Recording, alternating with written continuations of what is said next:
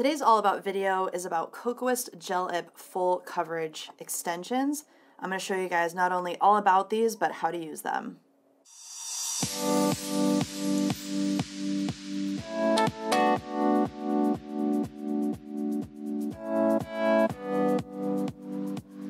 Hey guys, Liz from the Nail Hub here, and today I'm going to show you guys all about these full coverage extensions that you can use with the Kokoist system. These are really cool because they allow you to create extensions quickly and easily, and there are a lot of products like this on the market, but I'm going to talk to you about why I also love these particular ones. There are several shapes to choose from. This one is the long oval. There's also square in different lengths. This one's the square medium. And then there's also oval short. So this is oval long, this is oval short. And there's also now a new coffin and a new almond shape that's available as well. These ones do differ from the typical ones on the market. So I'm going to quickly just grab another one from a different brand. And I'll show you some of the differences and how they compare. So if you're not familiar with this product at all, if you've never seen these, they are intended to be full coverage extensions for creating a nail without having to sculpt. So you guys have seen me apply nail forms and sculpt nails on an actual nail form and then extend it. These allow you to do full coverage, and this actually gets adhered to the nail plate and stays there, and then therefore becomes the extension that you're putting onto the nail. So rather than having to sculpt gel on top and having to use nail forms, you can use this product to be able to do that all in one step. And I'm going to go over basically how you do all of that and some of the pros and cons of these. Now, you'll notice that the Kokoist ones are a little bit different than the typical ones you might see. So one of the main differences you'll notice, and I'll just zoom in so you guys can see really clearly. One of the main things that you'll notice about these is that the other ones that I've seen on the market, they're just clear and they're smooth on both sides. And so they actually usually teach you to file the underside of the tip in order to create a textured surface that the gel can stick to. You'll also notice that this plastic has kind of a flat edge on the side of it, so they are a little bit thicker. I find that it makes it a little bit more difficult to get a flush application on the nail, and so a lot of the tutorials show filing out the inside of the plastic to make it thinner, and you'll notice that on the free edge it needs to be shaped a little bit as well. So the Kokoist ones are a little bit different. The Kokoist ones have already a pre-etched surface, which you can't see once you put it on the nail. I've got nothing on my nails right now, so you guys get to see Liz Natural. But you can see that, like, you can see it there on my towel, that pre-etched surface, but when I put it on the nail plate, you literally cannot tell, and the full extension is completely clear. So you're not going to be able to see any of this etched surface. And then also once you put gel on it, you won't be able to see it either. The shape of these is also a little bit different. So this is the oval long, which is basically the same as like a round nail. And you'll notice that the Kokoist ones are just slightly more tapered. I tend to like this type of shape a little bit more. I just find that it's a little bit more elongating. And so these ones you can definitely, I mean, any of these you can file into the shape that you want, but the whole idea with these is that you're able to kind of one and done, right? You get them on the nail, they're the perfect shape, length, and there's literally almost zero skill required. You can create extensions very easily on the nail plate, okay? So they are kind of like, I'm probably dating myself saying this, but like they're kind of like Lee press-on nails, but they're much more flexible. And I do like them because even if you bend them a little bit, they don't get like that white crack down the center like you would ordinary tips. And they're nice and thin all around the edges. So these are kind of all pre-thinned out. Nice and flexible as well. You can see they're very, very bendy and flexible. So they tend to fit really well on all different nail shapes because once you put it on, you can kind of form fit and kind of squeeze this full coverage extension onto the nail as you're doing it. They do come in lots of different sizes. So let me zoom out real quick and show you. So they come with lots of different sizes, and just like any type of nail tip, you're going to want to ensure that the tip fits from side to side. So when you are choosing the size that you're going to use, I usually like to start by sizing my nail tips. Even before I prep my nails, I usually size them first. So you're going to want to look like from side to side. So try and get like at least one side of your nail lined up here.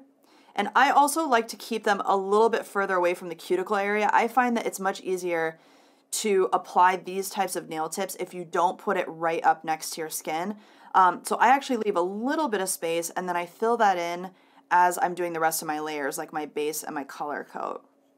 Okay, so you want it to fit nicely from side to side. And sometimes you have to be like very careful about like, okay, does that fit? This one is a little bit small for my thumbs. I have pretty wide thumbs. And my hands look like crap right now. Sorry, guys. I've been working on my house. I've got like little nicks and I haven't had nails on because I've been helping my mom. She's remodeling my laundry room. So I've had like nothing on my nails because what's the point? You're going to snap them off doing housework. So you guys get to see Liz's natural nails with nothing on them. Okay, and so you go through and pick like the size that best fits. Now you can also pick a slightly larger tip if needed and file just the sidewalls, but you're going to want to make sure like this one's a pretty dang good fit, like from side to side. See how like my sidewall is nice and covered when I put this on there? So you want to make sure that you're not having like a bunch of, like you don't want your tip to fit like this on the side of your nail. You want it to go all the way flush to the sidewall of your nail so that you get that nice sidewall on the sides. And I do like that these ones are perfectly straight on the edges. So you can see like, just like when I do my extensions, they have a nice straight edge. Some of them, depending on the shape, are going to be more curved. So just keep an eye on that. And you can also kind of adjust the apex and stuff as you go. So you're basically just going to go through, choose all of your sizes. I usually line them up on my table like so. So once I know like which ones I'm going to be using either on myself or on a client, I'll put them like in order of thumb, pointer, middle, ring, pinky, and I do that on the opposite side as well. So you would be able to figure out, you know, which size fits you best. Okay? So I'm going to work on my pointer finger because that's the easiest one for me to do on camera. Actually, I guess I could do middle. I've got a little bit of like paint or something on here.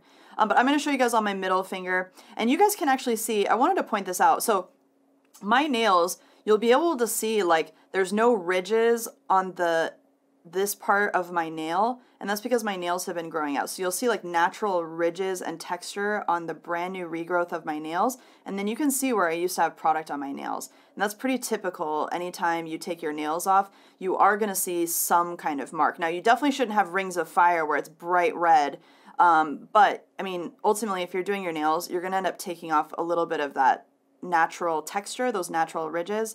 So don't freak out if you do see a little bit of that texture missing. And the more you do your nails like me, since I'm constantly doing tutorials, I'm constantly like removing and applying things, which is not what I recommend for all of you. My nails are going to take more of a beating than someone who's just getting them done every 2 to 3 weeks. So that's just something to know. Since I have nothing on my nails, I wanted to be able to show you guys what that looks like. Okay, so I am going to do my pointer finger. And I might need to adjust my brightness just a touch. This light above me might be a teeny bit too bright to show you guys this. Okay, so I'm going to size my tip, make sure that it goes from sidewall to sidewall. This one might be a touch too big. This is a number 2.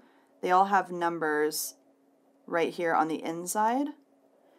So I am going to maybe go one size smaller for this. So this is a number 3. And that looks pretty dang good to me. Okay, so first step, I've got my tip here, my size already ready to go. Next, what I need to do is I need to prep my nail before I apply the Gelip. So you can use literally any type of nail file and or at least 180 grit buffer. The idea is you want to prep your nails just like I've shown you guys in a lot of my videos. You can use your e-file, you can use diamond bits for this. You just want to gently remove the natural shine, and then I'm also going to push back my cuticle. So I'm going to use this Kokoist buffer, 180 grit. You don't want to go crazy with it. I find that this gel and these Gelips actually adhere very, very easily, so you don't need to go crazy with with that. And I'll pull out my cuticle pusher here. So I'm just going to gently push back my cuticle, and you can do it like this too if that's easier for you. So just gently push back the skin. I'm not using any cuticle remover, and I'm just going to do this by hand this time because I've shown you guys a lot of e-file tutorials on my channel. So I'm just going to gently do this by hand. And actually, let me zoom in so you guys can see what I'm doing.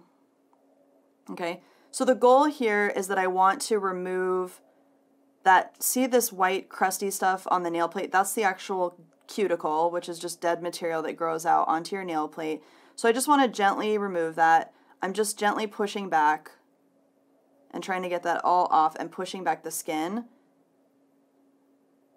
And I'm just going to show you like the most basic way to do this because we can go crazy with all kinds of e-file manicuring, etc. But I don't have that much cuticle on here, and I'm just going to gently remove the shine. So you can see like my nail is slightly shiny from all the natural oils that have gotten on it. So I'm just going to gently, and I had already washed my hands before this video, so I'm not going to sanitize before.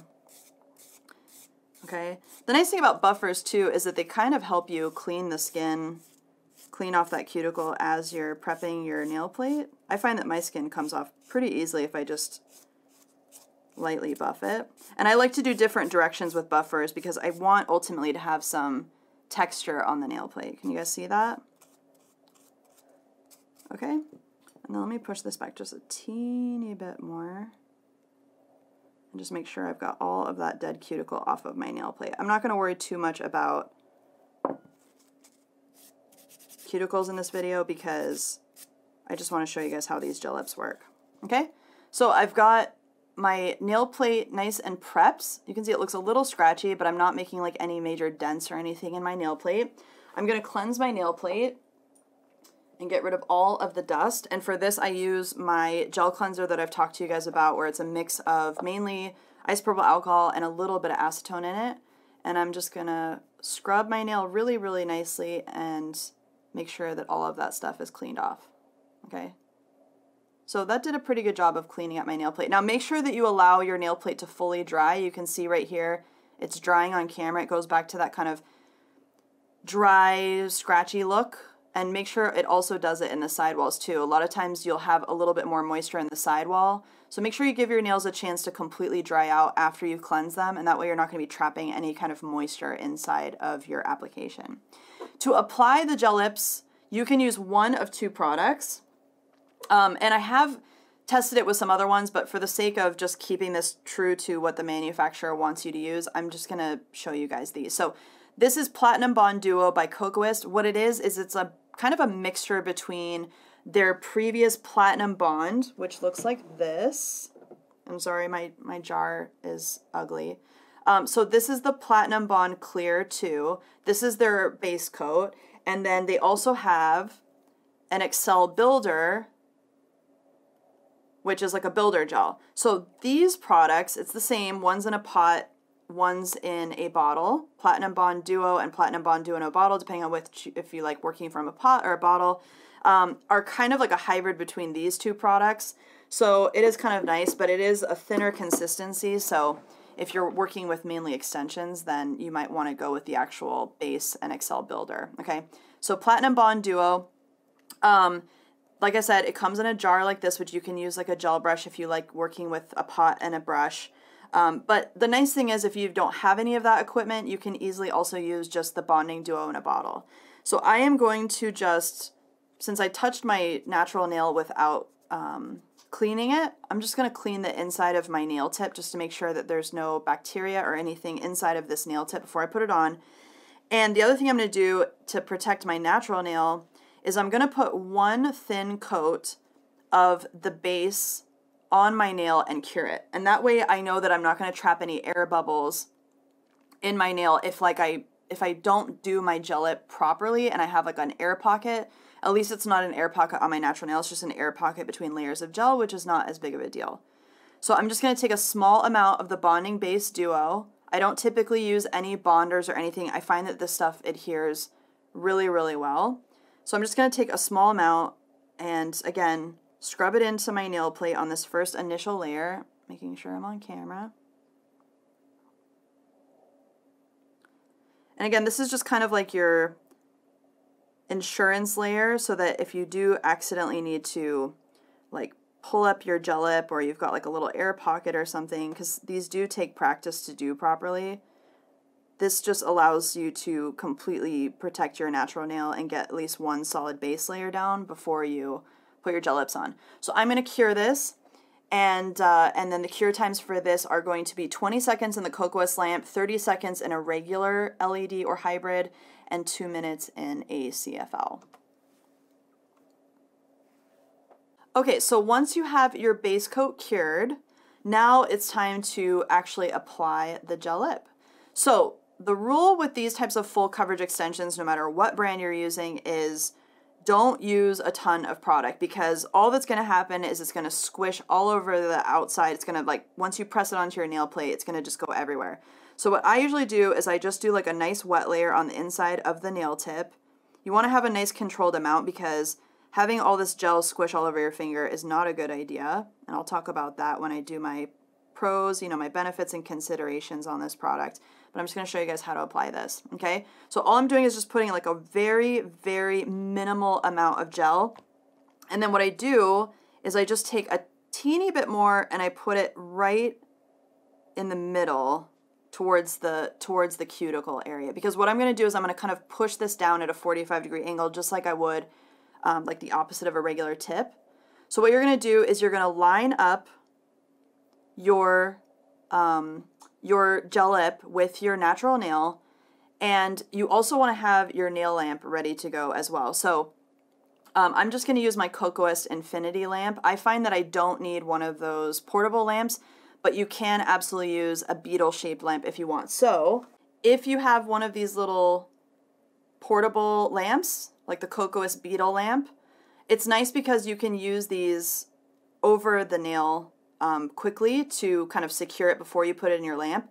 But I actually find with the Platinum Bond Duo gel that it actually doesn't lift off the nail very easily. So I've got my Gelip here, and what I'm going to do is put the cuticle area down first. I don't put it right on the skin area. I kind of put it right in front because I like to have a little bit of space in case I want to e-file.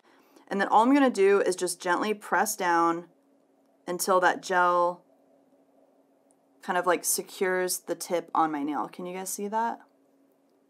Like that.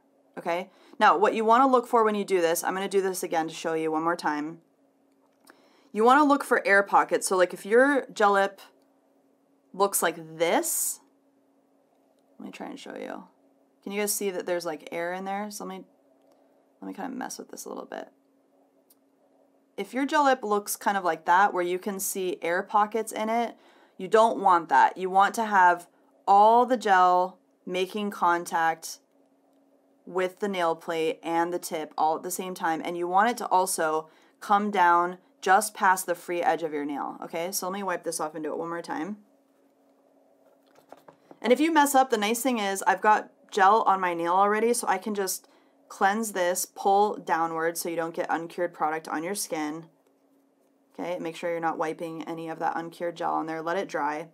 And you can actually try again. So if you accidentally put too much product on your Gelip, don't fret. You know, you can always try again. You can also clean the Gelip if you need to. Get all of that out of there and start over. Okay, and the idea is you don't want to have gel squishing around onto your skin or even down here onto the tip of your finger. You want to make sure that you've got the tip nicely secured but without it squishing around, okay? So now I barely have any product on this tip, and you'll see it's not going to be enough. I've got some air pockets. Can you guys see that? And I wanted to show you this step by step because I feel like, you know, there's a lot of tutorials that make this look really easy, but honestly, you do have to really practice in order to get this right, because otherwise you're going to end up air pockets like that, and that is not what you want. It means that the tip is not fully secured. You can also, if you want to, push into the skin as you do it, but I find that all that does, and you can see right there, it just gets gel up on my cuticle area. So make sure that you've got it perfect before you put it in the lamp. And again, you can try this as many times as you need to. Just be very cautious about not touching the uncured product and not having it all over your skin. Okay.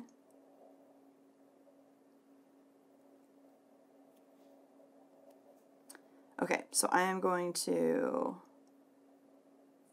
put this here. Now see how I've got it nice and even, no air pockets, and if I hold it in place, it goes right past the free edge of my nail. That's exactly what you want. You're going to flash cure that with either your regular nail lamp, or you can do like with a little mini one like the beetle lamp, and then you're going to secure that onto the finger.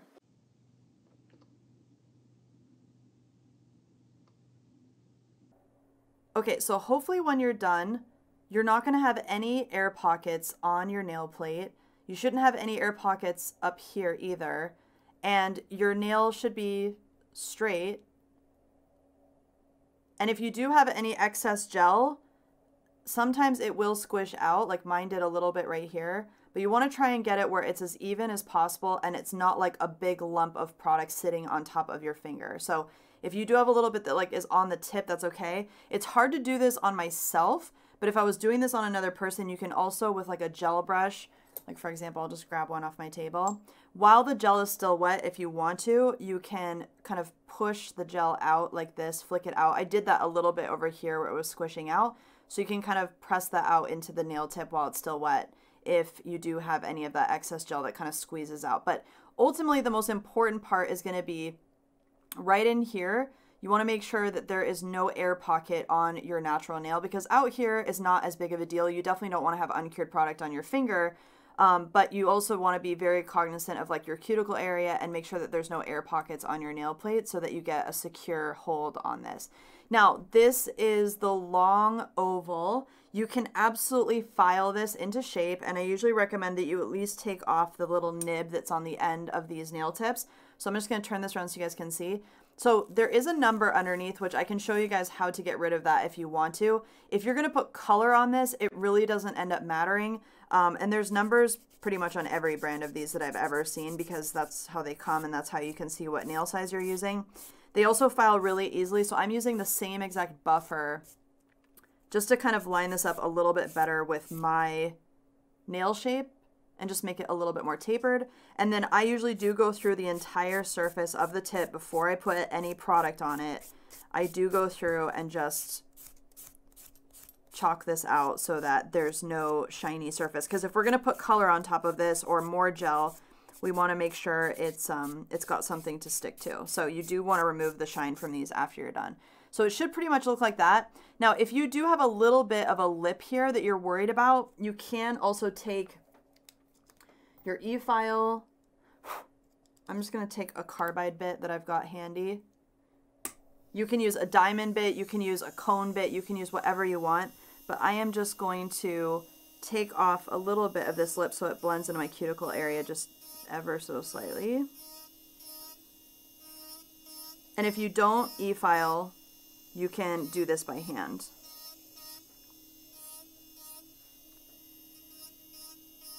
So I'm just going to take off that little lip so it's nice and flush to my nail, okay? Now you will notice that these are very, very thin and kind of a flat shape. There's not really a whole lot of apex to them.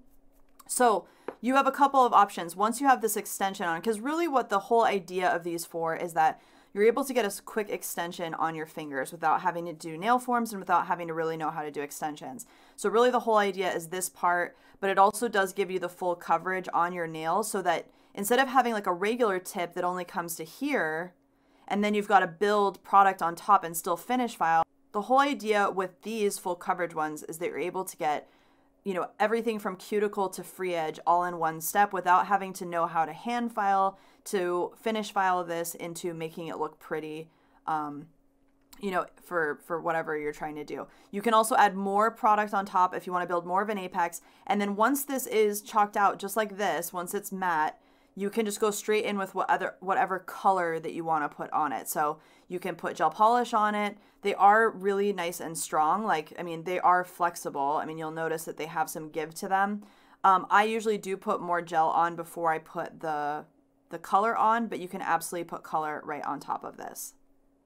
Okay, so I will show you guys kind of using these more in future videos, but I at least wanted to get kind of this, you know, initial benefits and considerations and how to use these and what they are type of video done.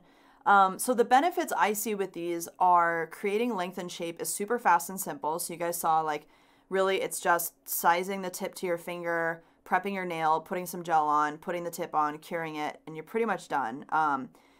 You can also take advantage of the fact that the Kokoist fold coverage extensions, the gel lips, are pre-etched, which means you can skip a step, because the typical ones that are out there on the market, you have to file the underside of the tip, which is really hard to do if you don't have an e-file. So I find these to be more friendly for both people that e-file as well as don't e-file, because they're pre-etched and they're a little bit thinner, so you don't have to worry about trying to kind of etch that plastic out before you apply them.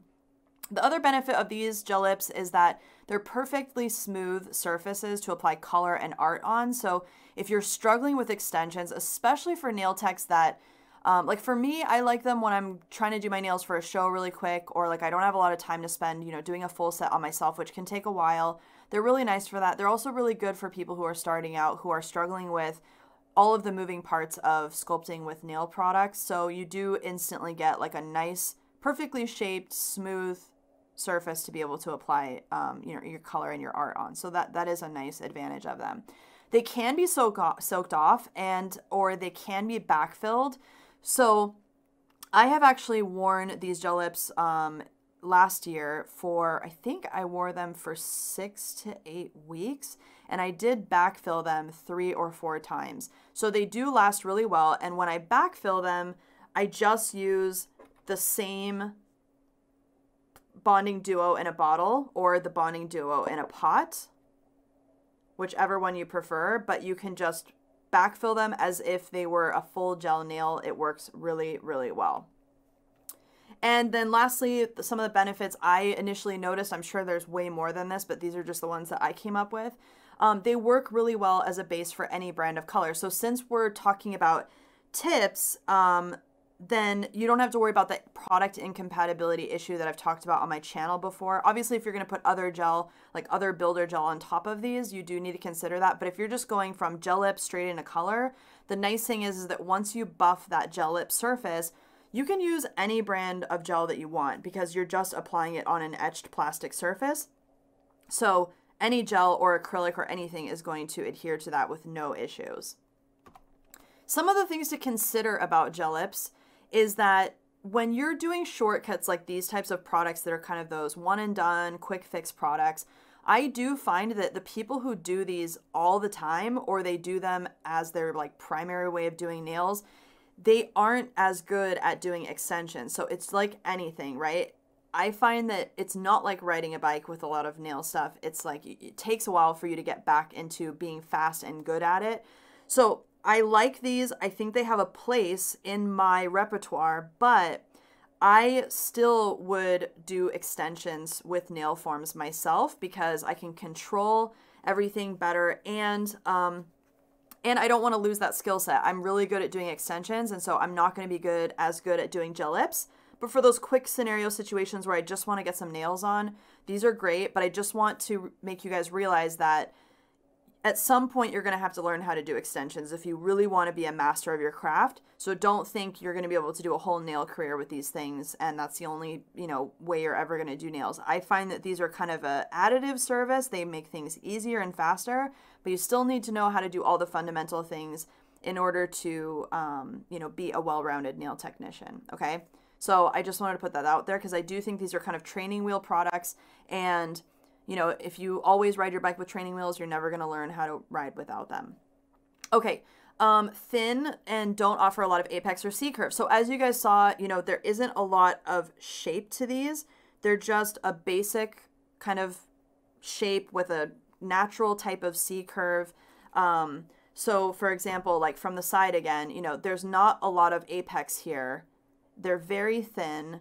And we're only putting a little bit of gel on the nail to support them. And then like down the barrel, and sorry, my hands and nails are so ugly. Oh my gosh, terrible.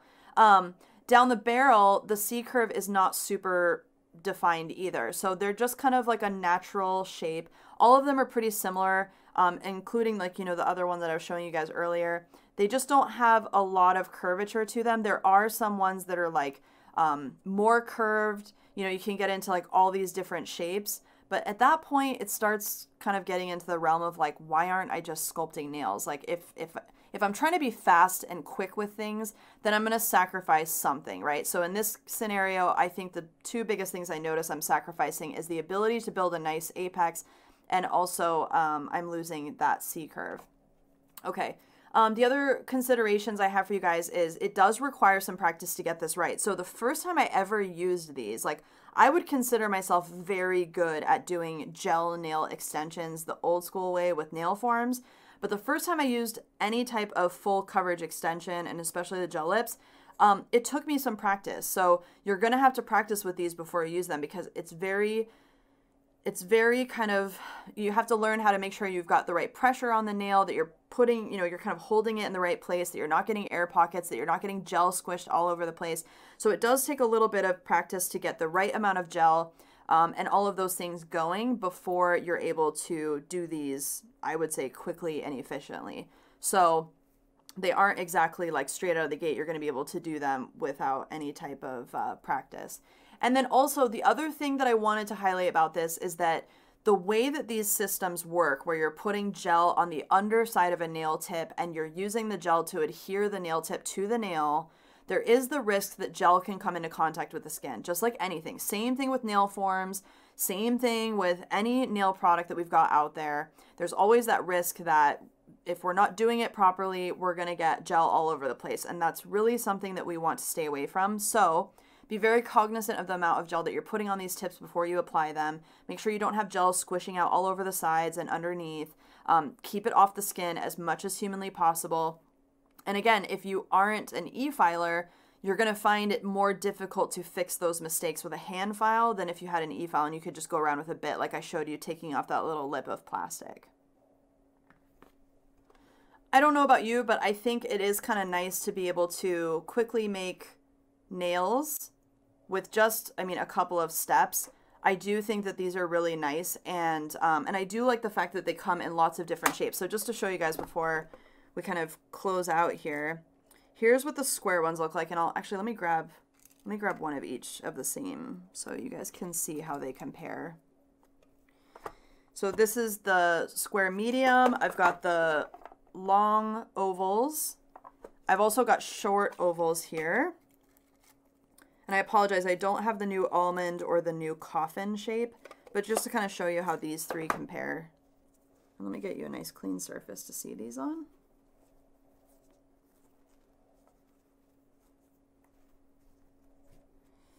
Okay, so here are the three different lengths and shapes that I have. So this is going to be your long oval that I just used. This is the medium square, and this is the short oval. So you can see, like, if I put this up on my thumb, you can see that it really doesn't create as much length. And it also really depends on your nail bed length. I have kind of nice nail beds, but I don't have super long ones. So if you have super long nail beds, these might be, I mean, even shorter than that when you put them on your nail. So if you like just kind of a shorter extension, these are really good for that. They can easily be filed and shaped if you want them to be, you know, a little bit shorter or a little bit more tapered. Like the square kind of comes as a tapered square, which I like. I like slightly tapered because by the time you put your 2 coats of color on it in your top coat, it ends up looking like a perfect square. But it's, you know, you can absolutely adapt these as needed. And then I do really like the long oval shape. And as soon as I get the almond and the coffin in, I will show you guys that as well.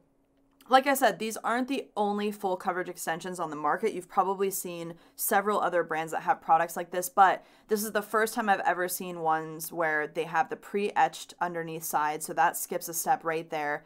I do really like the shape of these ovals. They are a little bit more tapered than some of the other ones I've seen on the market. So here's another one. You can see that it's just more of like a round shape, and then this is more of a tapered round. So I kind of like the more tapered look. And I think overall these are a great product. I mean, does it solve every problem under the sun? No. You're still going to have to learn how to do real nails, and that's why I've been giving you guys all the gel nail fundamentals. But if you're looking for a quick way to put some nails on yourself or others, and just to be able to focus on other things like nail art whatever. I mean, these are pretty dang good, as I like to say. Some of you guys have also started quoting me on the pretty dang good thing. I really do think these are pretty dang good. You know, we'll see how they go. I'm going to use them more in some upcoming tutorials, but at least, like I said, wanted to get this video done for you so you could see them in action, see how to use them, and kind of understand all of the different things about how you apply these and what can happen if you don't do it properly. I hope this video has helped you understand a little bit more about Kokoist full coverage Gelip extensions. See you guys later. Bye.